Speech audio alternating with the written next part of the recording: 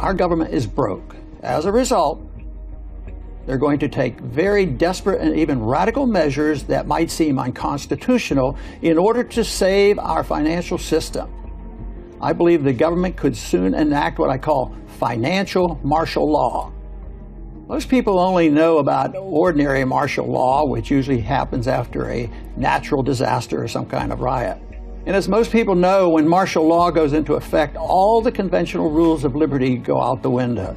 Well, financial martial law is a bit different, but it's a heck of a lot scarier. They can literally come in and force you to invest in certain things, because if nobody wants government bonds anymore, and that's going to come, they'll say, well, if you have a retirement fund, you will buy government bonds.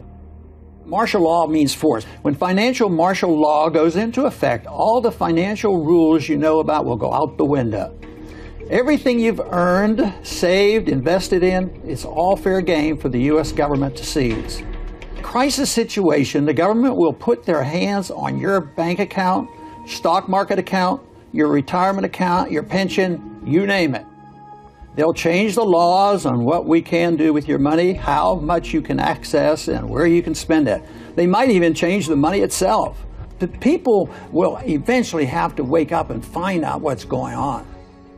American history has shown us many times that when the government needs to save itself, it won't hesitate to steal your money.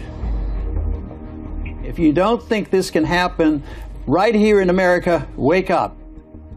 I worked in Washington for over 30 years, Jared. Believe me, I know what these people are capable of, and I know how they think.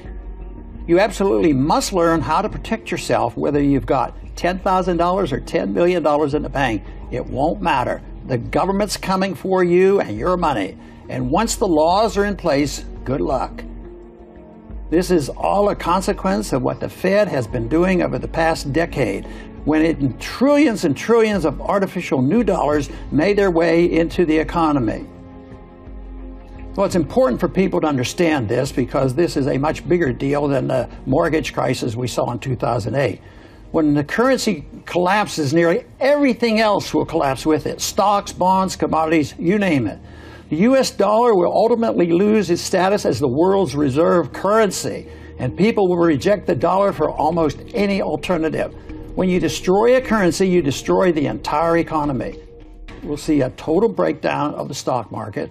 Imagine 2008, Black Monday, and the crash of '29, all happening in a single morning. But what really worries me isn't necessarily a stock market crash.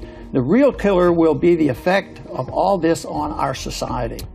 People won't have any clue what to do when there's a line around the block just to access an ATM, or when banks start shutting down. They won't have any idea what to do when stores stop accepting dollars as payments, or when no one's willing to make a loan anymore. But let me tell you, it's going to be a total descent into economic, social, political, and moral chaos. The evidence is all around us, and yet the average American is still totally unprepared right now. The government's not going to save you or anyone else. The government couldn't help even if they wanted to. Look at Flint, Michigan recently, the town whose water got poisoned. They brought in filtered water for the government, but nothing to help ordinary citizens. They even shut off people's sewer systems as they refused to pay for poisoned water.